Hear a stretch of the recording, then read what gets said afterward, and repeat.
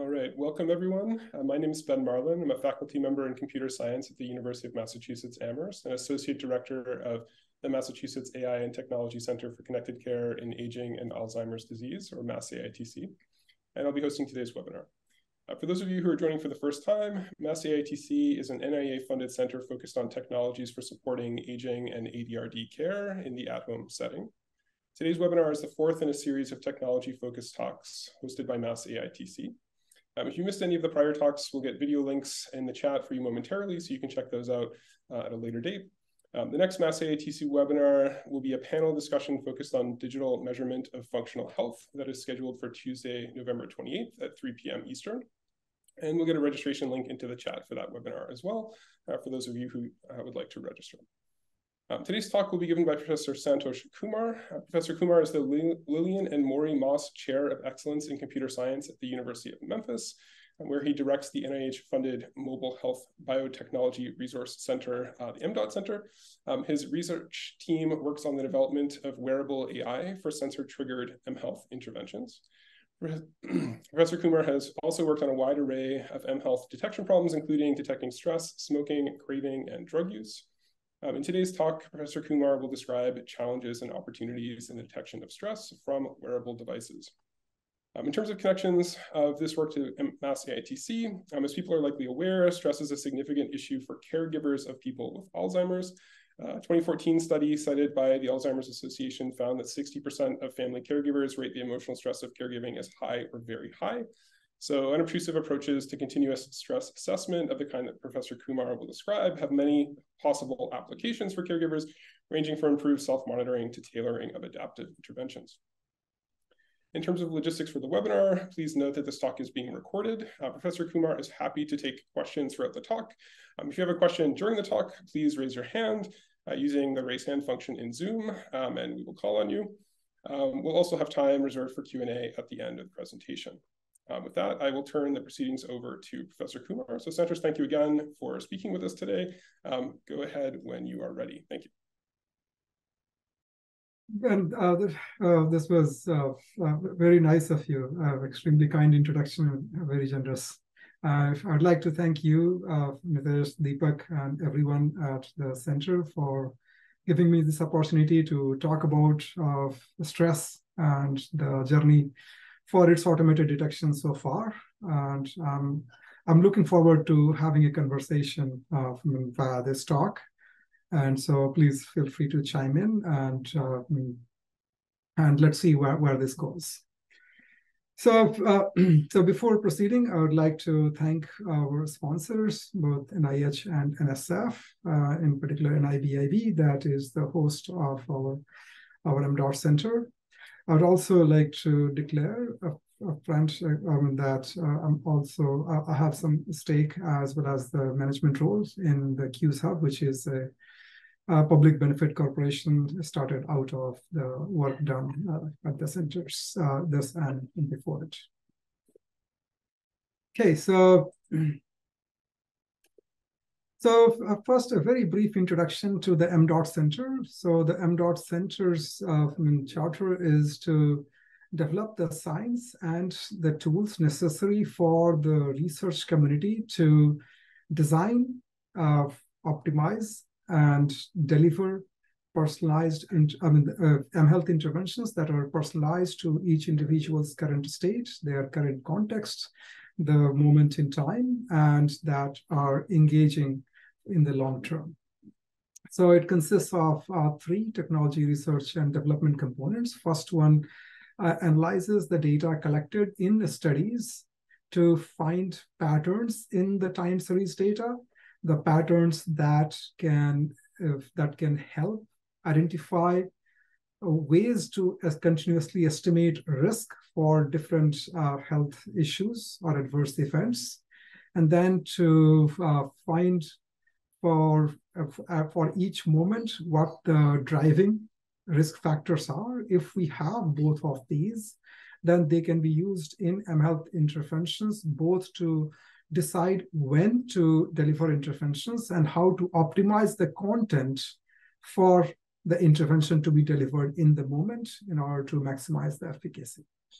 The second TRD takes each of these triggers and the characterization of the risk factors, and it develops reinforcement learning algorithms to personalize these interventions, to find the components, both the content as well as the triggers, that will result in the maximum efficacy and long-term engagement of the participant. The challenges are that on each individual, the data collected is pretty small, and given the wide between-person variability, the challenges are pretty steep in being able to optimize or personalize to each individual by with limited opportunities to use data from others because no two participants are alike. Then, once we have these interventions, they can have an effect only when we can deploy them. And so for delivery of these interventions or their implementation on real devices, there are several challenges that our third TRD, which is Technology Research and Development Project, deals with. First is implementing the detection of various states in real time on wearable devices and finding ways to make them battery efficient. And second issue is that of ensuring that the privacy of the individuals are managed or via appropriate control given back to users or participants. These advancements in terms of being able to infer new states of users from data or from sensors that was deployed for another purpose increases the utility of these wearable devices for improvement in health and well-being monitoring. And but at the same time, it also raises issues with respect to how much it can be learned about an individual in their natural environment on a moment-to-moment basis, and therefore privacy management becomes critical as well. So in the rest of the talk, I'm going to focus on stress.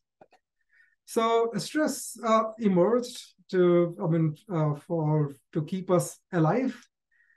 This still is the case in animals. So in this case, lion chasing a zebra.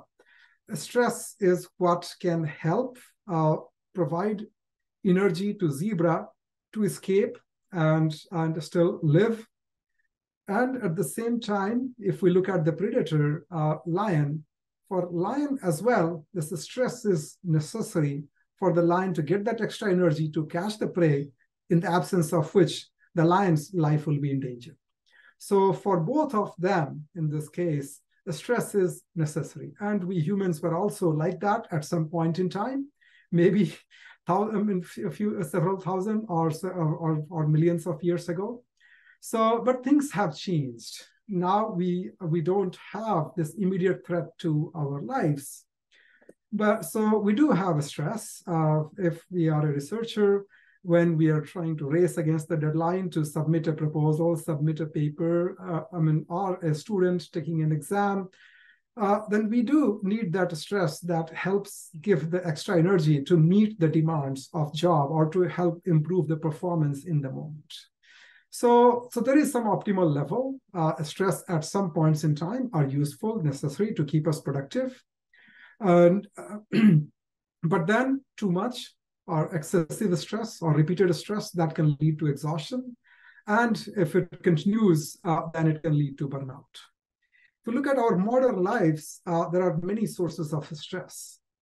If you pause for a moment, those on the call, or if you are viewing this video later on, what are the major sources of stress in your respective lives? So think about it for a moment. Here, I've shown only some of them. So now switching our hat from being an individual, thinking about what stresses us. Now, if we put the hat of a scientist, then we know that like chronic diseases are the major drivers of healthcare cost. Because people are living longer, the healthcare has gotten better, right? Now, for behind each of these chronic diseases, the risk factors are like addictive behaviors, diet or physical inactivity, and then physiologically cholesterol or blood pressure and so on. Interestingly, stress impacts each of these factors. That's how central of a role stress has.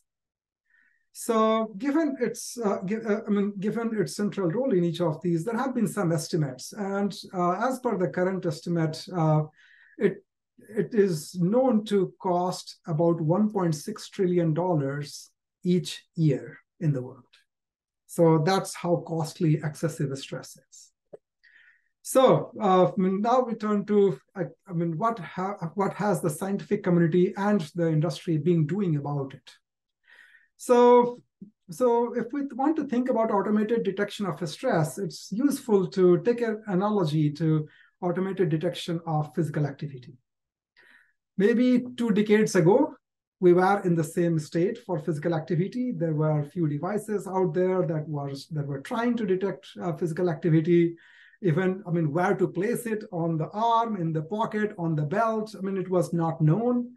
But today, physical activity is taken for granted. There are devices, conveniently wearable devices that do track our physical activity. If we think about a step counting, there are about 14,000, 15,000 assessments that happen per day to detect whether we have a step or not. And it's been shown that they have about 3% error rate, so about 400 steps of error. Given that an average American walks about 5,000 steps per day, 432 steps is less than 10% of the true positives. So true positives are 5,000 per day, and so then the error is limited to less than 10% of true positives. So it is a usable system. Largely people accept it. We still want to improve this further, but it's accepted that this is usable in real life. Now, how many people want to use it? That's a different matter, but it has already helped in a lot of different kinds of research to figure out as to how much physical activity people should be doing, and into some intervention systems that are showing that those who do track their activity are able to walk, or have more steps on average, and perhaps push them above the edge, which is like, if you have more than 6,000 steps per day, then the risk of various diseases goes down, as was recently shown. So that's the state with respect to a step detection. Now let's turn to a stress detection. In a stress detection, if we monitor a person every minute to say whether they are stressed or not stressed, we have about 1,000 assessments per day. How many times people have stress events per day? The estimates vary, but if we assume about 1 to 2 true events per day, then to have similar less than 10% of true positive, so false positive being less than 10% of true positives, we need 0.1 false positives per day, which translates to about 0.0001 false positive rate. So, so if we think in terms of how many nines, so it's like 4 nines. So, and let's say if we think not 1 stress events per day, if 2 or 3, it only changes the constant, doesn't change the magnitude. So where are we today in terms of the stress detection? So recent works on some open lab data sets, they have been able to show that they can achieve an F1 score of about 0.96, leave one subject out. And then, if we, so that's if you use all the measurements, ECG, skin conductance, accelerometer, respiration, temperature. If you use only PPG, it still is about 0.95 or so, about 0.96. So, but, so that's using the label that which participants were in, at which of the data corresponds to participants undergoing a stress session.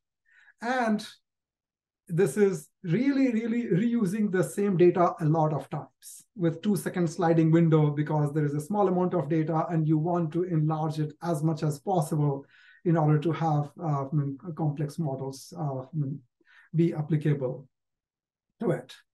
So if we think about the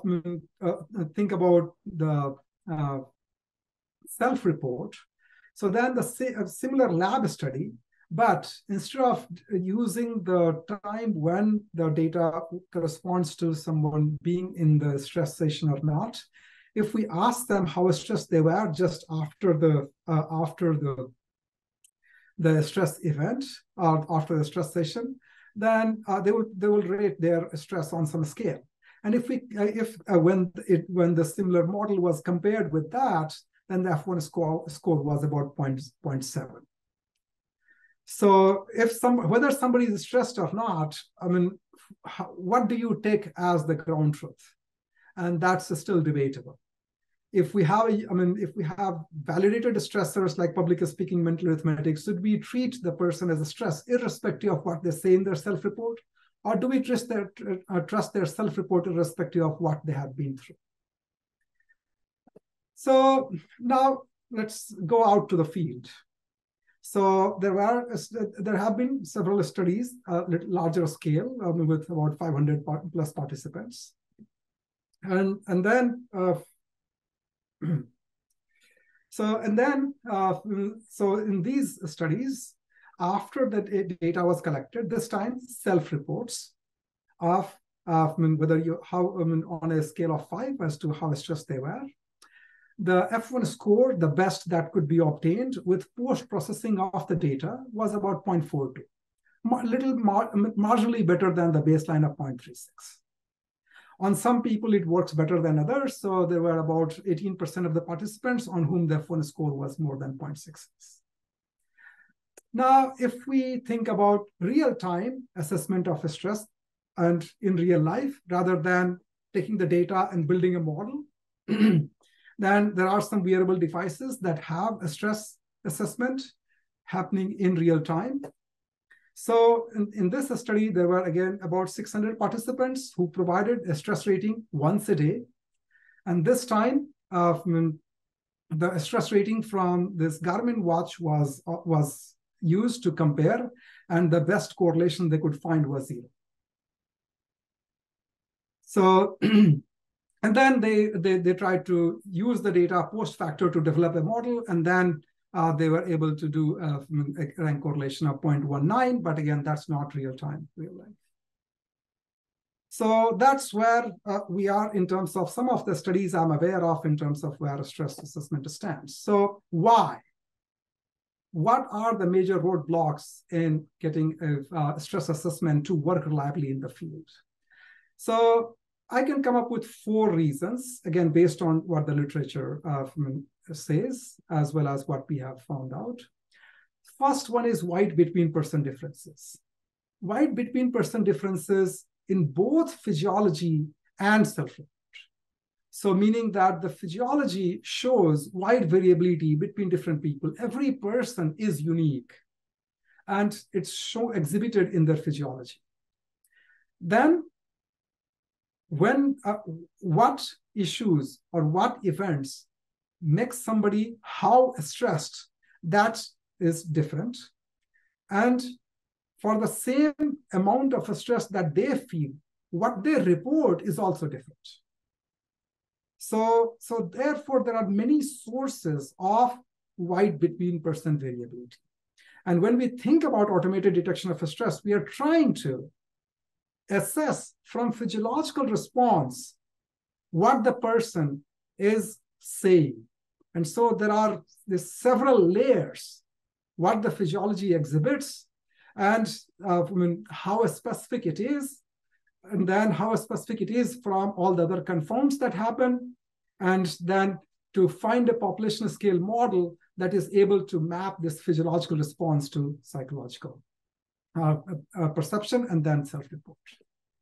The second issue is that physiological arousal occurs in both extreme ends of the valence axis. So when we are excited and when we are stressed, in both cases, physiological arousal occurs.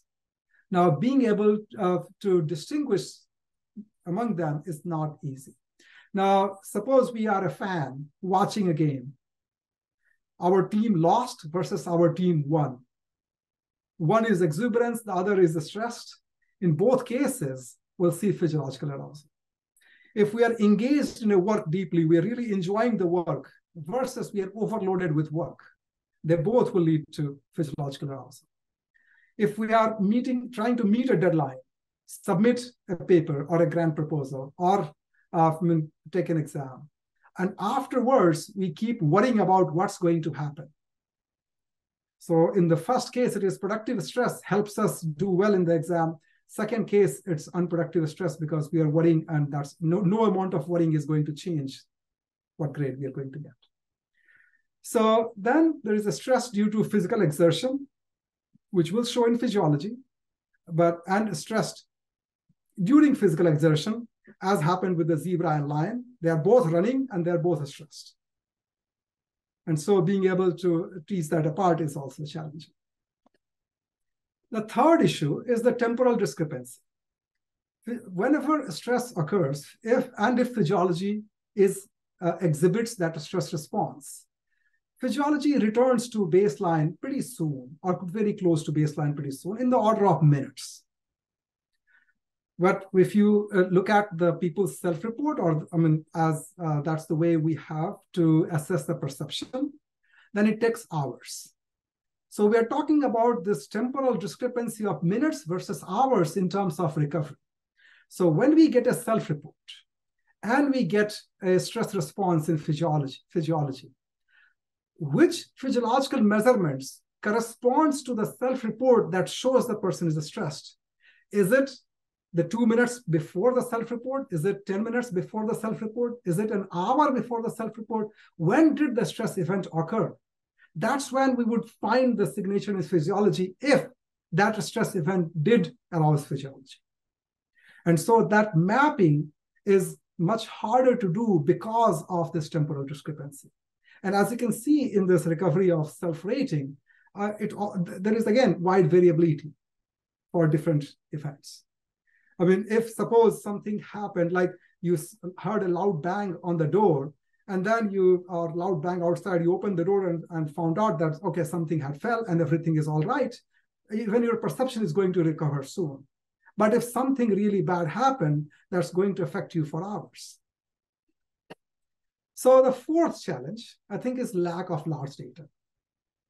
So when it comes to computer vision or other advances other major advances in AI, they have benefited from large data sets, large real-life data sets. So, when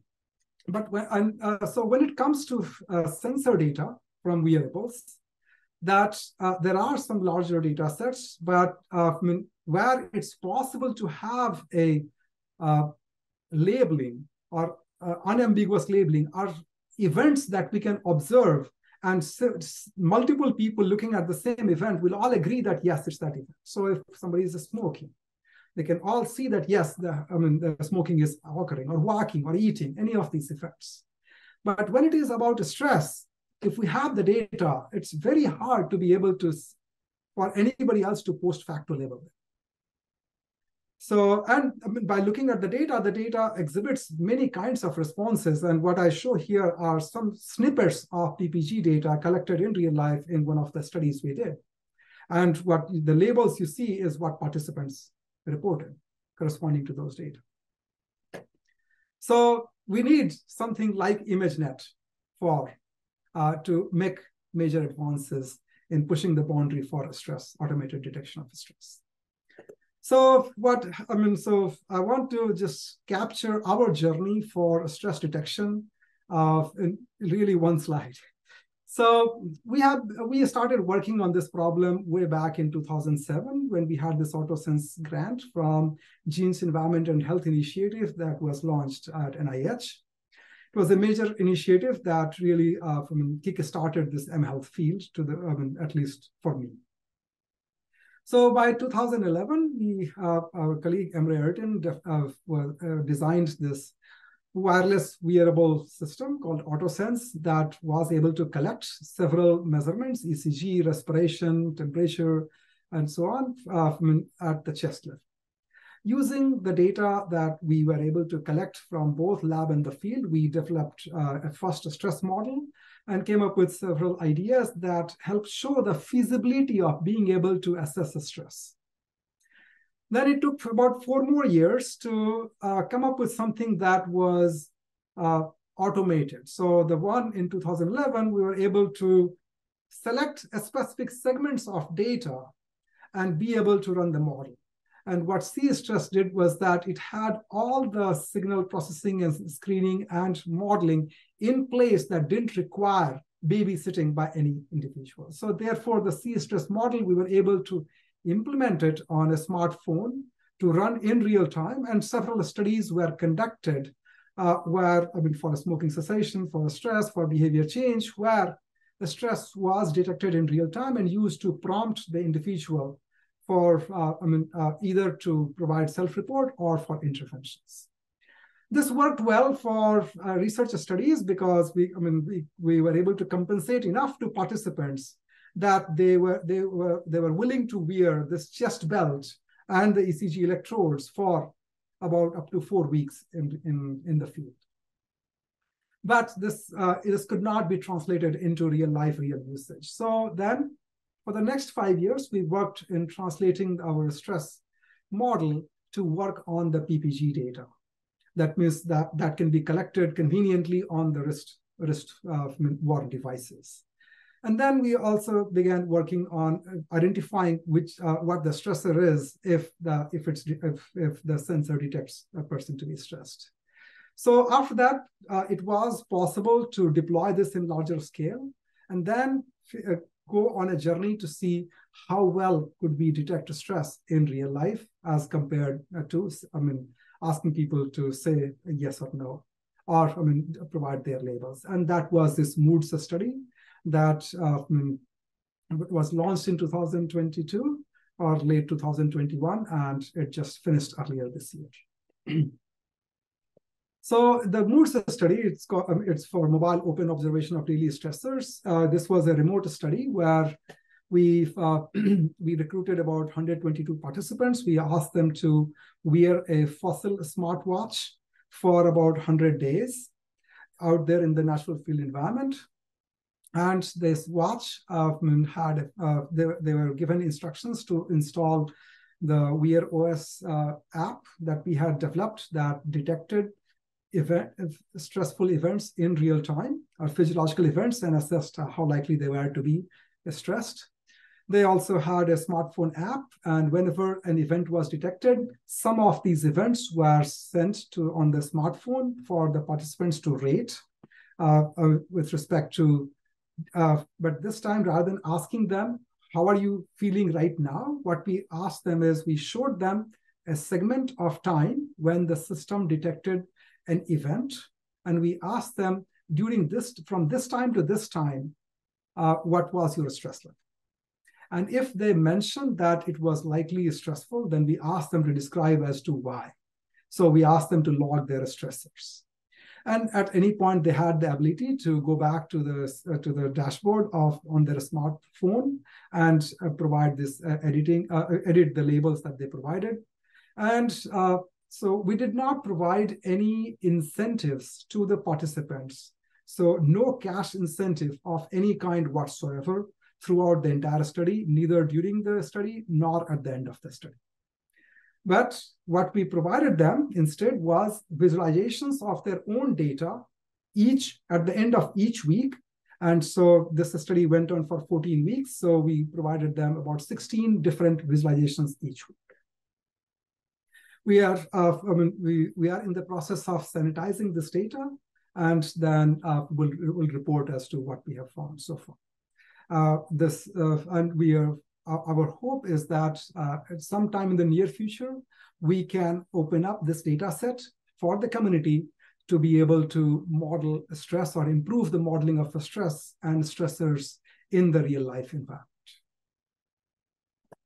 So, so then next question I want to discuss is, so is stress detection ready for prime time as activity detections were considered to be when they first appeared in wearable commercial devices? So we talked about as to what kind of assessments we need. I don't know if we are there or not with respect to the commercial devices, but there are several commercial devices that now do exist with real-time stress detection out there. So here I have 3 devices. One is Fitbit Sense 2, the other is, next one is Whoop, and third one is Garmin. And each of them, they do have, so Fitbit calls them body response, and Whoop has a stress monitor, and Garmin has this stress detection in real time. And anybody should be able to use it today to the best of my knowledge. I have not personally used them, but they do exist. So, so assuming that these work, if a stress detection works on wearables, what various utilities can we make out of it? First one, stress is not a foreign concept. Stress affects perhaps each of us. And so we can think of it as how does it help me as an individual? So can it help each of us or any of us with the stress management? That's first question. Second question is, given its impact on so many disease outcomes, can we use it in research studies? Can we use it in stress-related EMAs to trigger ecological momentary assessments in observational studies? Can we use it to trigger ecological momentary interventions in trials, whether micro-randomized trials or RCTs, randomized control trials? So that's what I want to discuss next. So the first one is, when we look at the news, there is a lot of discussion about stress. This is a recent, I guess, just picked up from today, right? Workplace absences at 10-year high with stress, the major cause of long-term sickness. Now, when I've been writing about stress in our papers, and each time we write, we cite a lot of statistics in there.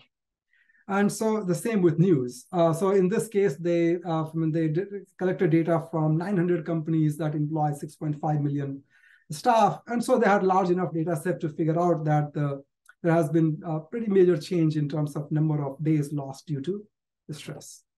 They've found that 76% of the respondents had been off work due to stress over the past year.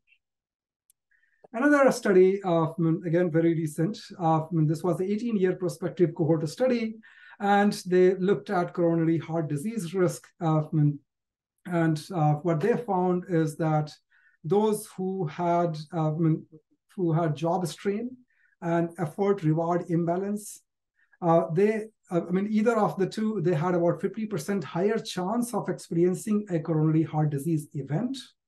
And those who had both, for them, the risk was double.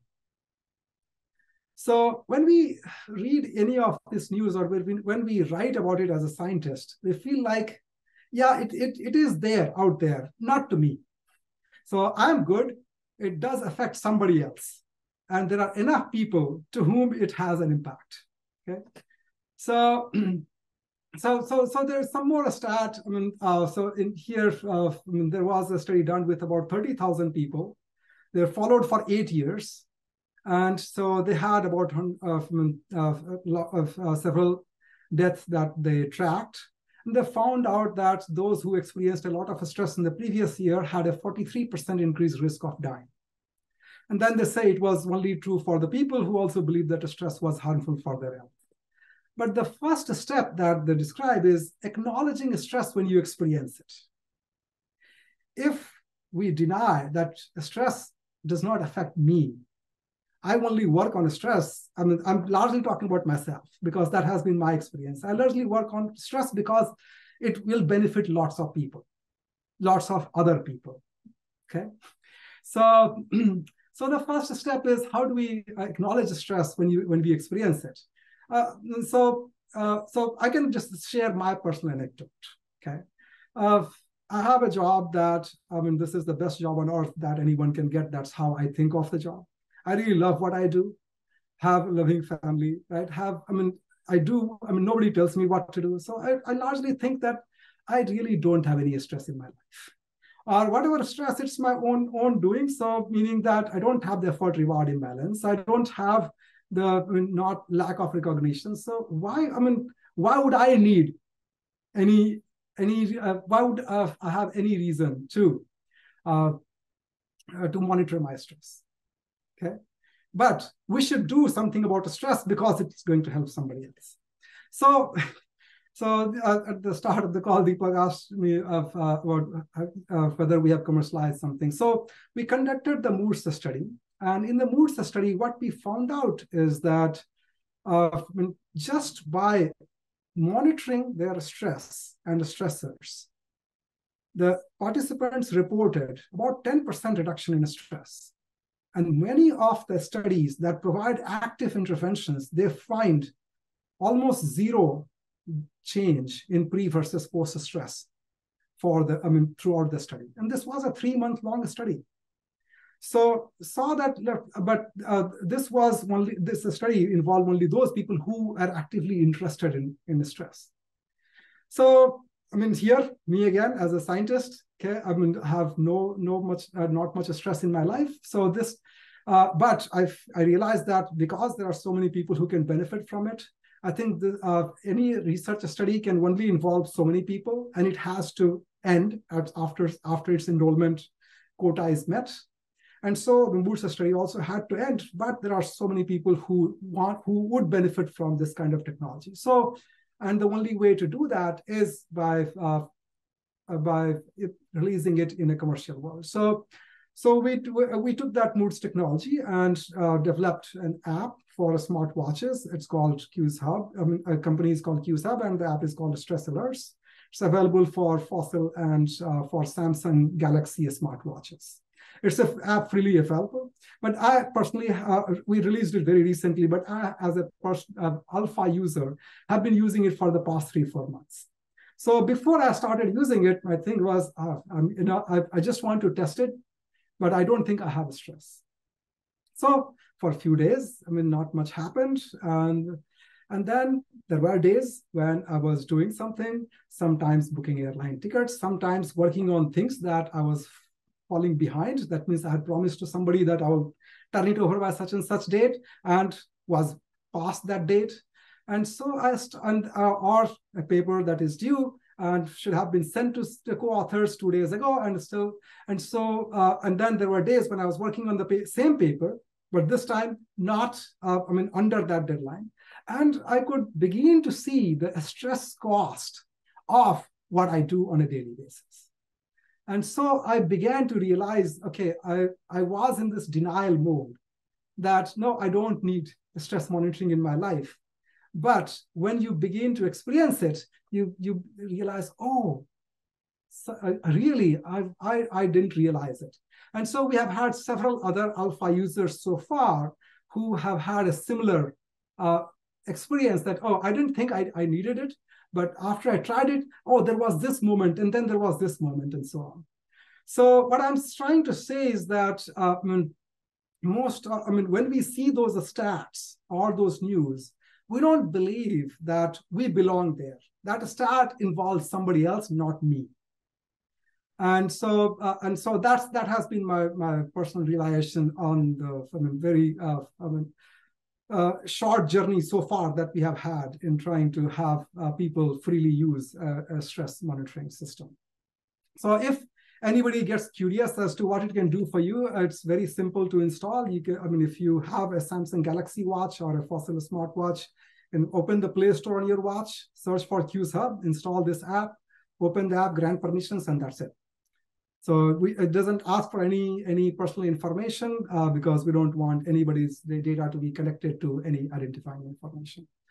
But so wanted to share that because many times as a scientist, I've been guilty of just thinking that it's not for me. So then in research, for research studies, so as we looked for the research studies, the stress is so pervasive. It has so much impact that has been established in science. So if a technology works for stress, it can be used not only in those research studies that are directly on stress, but in research studies that are throughout for many of these chronic diseases. And then, as Ben mentioned at the start of the talk, among caregivers. So, but I mean, I want to also be realistic. Can stress detection replace self-reports? And that's what has been the wish of some researchers. Okay, I don't have to ask the participants, can we just do automated stress detection? My experience is stress detection is not perfect, and I do not believe that it can ever be perfect. So, I mean, the alpha score consistency among self-report items is itself around 0.8. So how can we get, the detection accuracy for a stress that is 100% or close to 100%? So that's not going to happen. So best, I think, is to combine the stress detection with self-reports, with both EMAs and EMIs. But what is the best way to do so can now be investigated now that there are some systems that exist for stress detection. And there is another part, which is the science for intervention during stress. So far, we haven't had very many ways to detect stress in real time. And so the interventions for stress have usually consisted of kind of exercises that do this to improve your resilience, and it will help you when the stressful moment arrives. But when people are stressed, they don't have a lot of attention span. Is there something that can be done that is more likely to work in the right moment? Can we de-escalate stressful situations? So there has been some science developed. In particular, what I'm listing here is from James Gross. This is something he calls extended process model.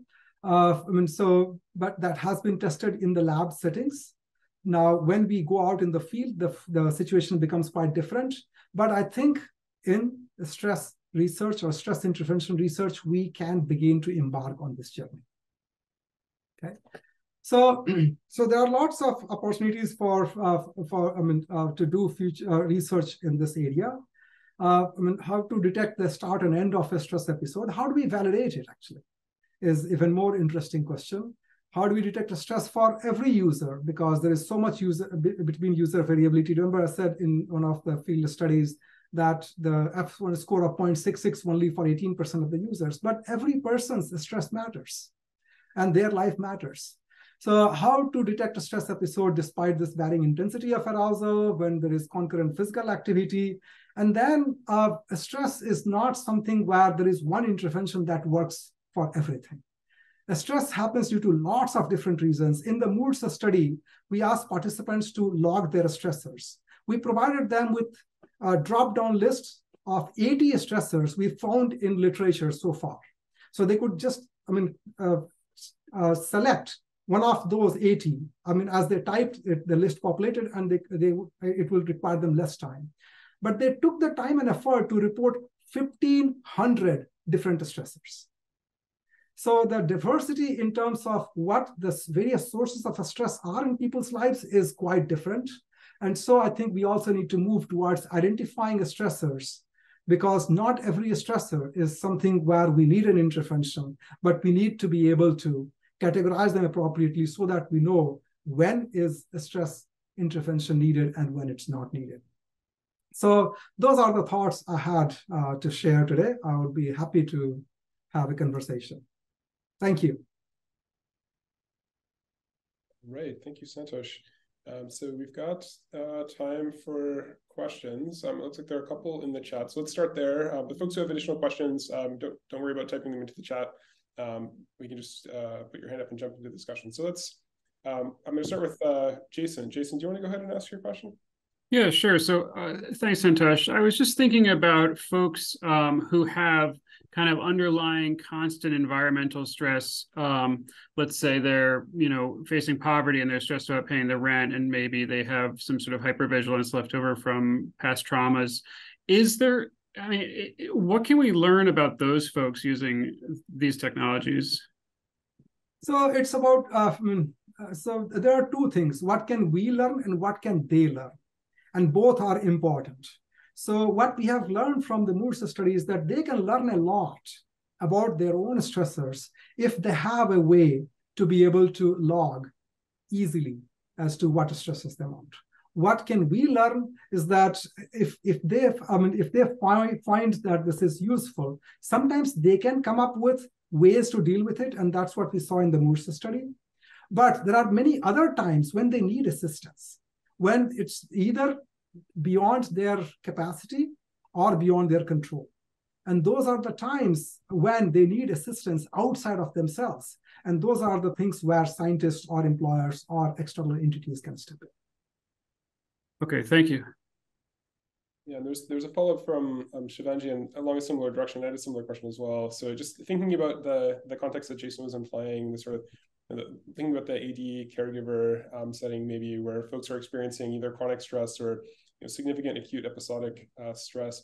Whether you saw folks that looked like that, maybe in the mood study or in other studies, and then how different it looks, I guess, at the signal level or in terms of the response level. I can imagine at some point for some people, the problem would flip from sort of stress being the minority class with a sparse events to the stress condition being sort of the norm for people, and trying to find periods of relative low stress would be the difficult detection problem. So do you have any other comments along those lines about maybe for folks that are under higher stress situations, what that would look like and what you've seen in the data you've collected so far? Yeah, that's a very good question. So I don't know as to how the data will look different, because the data looks different regardless of everything. So, but there is this question of habituation. There is this question of interoception. So, those people are, like the stress, you can call it some form of a stress disorders, meaning that it happens so much, so many times, and neither I can do something about it, and nobody else has done anything about it. I'm going to ignore it.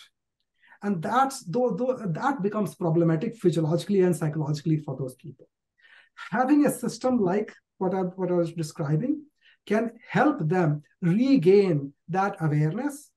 And that awareness greatly helps, I think, to connect it back. I have no science to back it up, but that's what my observation was. Looking at the data from the Moop system. Okay, thank you. I think Julie had another question about variability. Julie, do you want to jump in? Sure. Yeah, basically it was kind of building off some of the other ones, and it was, we've been learning a bit more about stress and hypertension, how that kind of differs for Black individuals, for example. Just wondering the extent to which the sample that you've included and kind of your thoughts about kind of racial and ethnic diversity in the sample and measuring stress, and also gender for what that's worth. Yeah, so I think, the smallest, I would call the study we did a small study. Just 122 people is not a lot, but it did include both racial diversity and gender-wise, it was about balanced. When we are in the city of Memphis, so here, we do get sufficient diversity with respect to different ethnicities. I don't have the numbers right in front of me to be able to say. Okay, thank you. There's another follow-up, again, along similar lines. So for this audience specifically, I think interest in the use of the potential use of these technologies by older adults is something that's of interest. So do you happen to know sort of what the age distribution for moods looked like? And yeah, from older folks. Yeah, so it did have a wide age distribution. So it did include both young and more senior people. I don't believe it included anybody who would be 80 plus or so, but it did have several 50s and 60s. Thank you. Nitish has his hand up. Nitish, go ahead. Actually, Misha, did you want to ask a question? Yeah, thank you. Thank you for noticing. So nice talk, Santosh. I loved it. Thank you. But you will hear a question that relates to what we talked about 10 years ago. The individual differences of the stress response and the stress effect are tremendous in this, and that's why variability is so high. Yes. So I was wondering if you guys considered modeling the stress response and stress consequences for individuals. So we haven't, I would say, developed any models. For that purpose, we need you, Misha. You are the modeling expert, I know. But but we did use the linear language, linear mixed models to assess. When participants reported that they had decreasing stress, to be able to see as to whether despite individual variability, was there still reported decreasing trend in stress, and that was true. But the between person differences, the random effects was significant, and so that means it was affected significantly by the between person variability. So that's the extent of the between person modeling we have done so far. Thank you. Okay, Nitish. Thank you, Santosh, amazing. Thank you for sharing that work, just fascinating. So one comment and one question. So comment, if just building on this idea of heterogeneity between people, the sort of physiologic implications of stress and the argument you make, which I buy very strongly, that the pathway to stress through cardiovascular disease or cardiometabolic disease, those individuals may have a very different physiologic manifestation of stress, not only because of their own innate biological systems and or the implications of disease, but also the medications that they're on. And so just to sort of call out and maybe provoke a broader line of inquiry into people with specific disease subsets. The question, if you'd like to comment on that, be awesome if you could, but the real question was about interventions.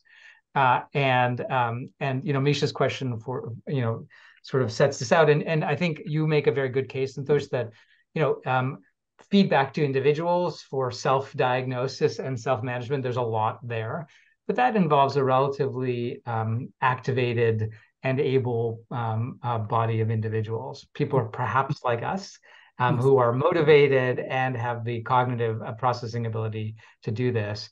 And so I know this is something we'll be talking about in a few weeks' time, but just-in-time adaptive interventions around stress reduction techniques, notwithstanding the measurement issues, it's this to me is sort of where the future of this may be. And I'm just curious if you could just speak a little bit about whether or not anyone's playing in that space and what it might look like.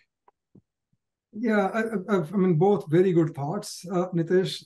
For the first one, as you mentioned about those who are on medications, I believe that there is hope, but it needs to be studied.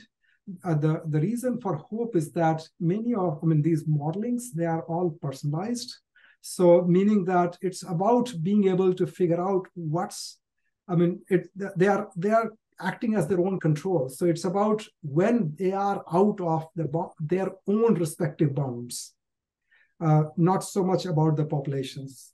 Yeah, although the delta, just to respond, so for example, I'm on a beta blocker, for example, which is going to change my adrenergic response to all kinds of things. If heart rate or heart rate variability are predictors of stress response, yes, it's me within me, but then the amount of variability is much smaller. Got it. Yeah, so I think it will be fascinating to study this and to see as to whether the current personalization techniques, how effective they are, and how much what improvements need to be made so that it works for those individuals, because they are one of the most needy individuals. So that's the first one. Second, I think you talked about the just-in-time adaptive interventions. I wholeheartedly agree that now with the advent of this technology, today it's not widespread, and therefore it may not seem to us like big, but in 10 years time, that's when if we see this widespread, then we will realize, okay, that was the time when we should have started. So I think time is right now to begin to develop the science around as to what kind of interventions can help those individuals, both who have the cognitive ability and capacity to engage in their own diagnosis, as well as those who don't. Because for both of them, this capability hasn't existed in the past. Now that it exists, how best can it be used to improve their health and well-being?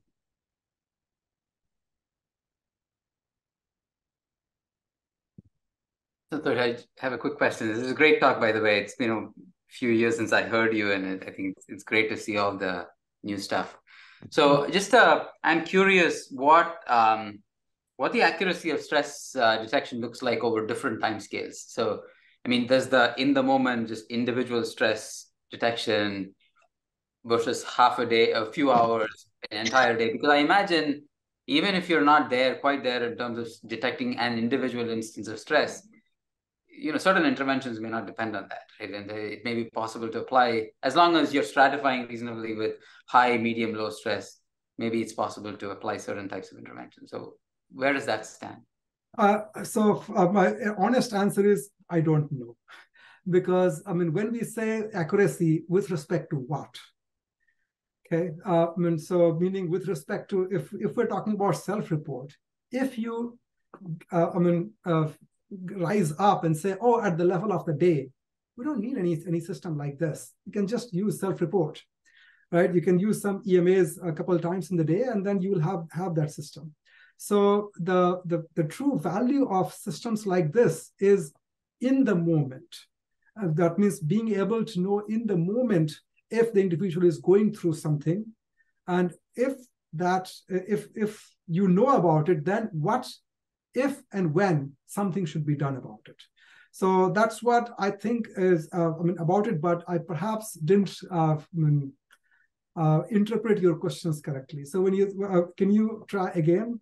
No, even a lot of the behavioral therapies or interventions are not necessarily intended to alleviate stress in the moment, right? They're alleviating stress overall. Many of the mindfulness therapies, many of these therapies are intended to overall reduce stress as opposed to just. I mean, there's in the moment if you're panicking, and there's that, but the therapies don't necessarily work in an in the moment manner. So that's one side of it. That there are certain things one can do, and so even the journaling aspect, maybe that's I don't know, that's I'm not so sure, but I imagine that even letting people know that the overall stress has increased by so much in a day is useful to allow them to zoom in further and actually observe themselves over the span of a day and see what's happening, right? So might be useful in that context as well. Yeah, so I think some of these technologies like the Garmin or Samsung or Whoop, and they all have features like this that try to give you a sense of how your day has been with respect to stress. Again, how accurate they are, I don't know, but I would expect that over time they will get better and better. So in terms of therapy that exists today, yes, and these therapies are still going to be there. I think the new opportunity is to also do something about Momentary so that it can complement the therapies that exist today. Right, very good. I think we're just at time. So thank you again, Santosh, for speaking today. We really appreciate it. And we hope to see everyone who's on at the next webinar. So thank you very much, everyone. Thank you.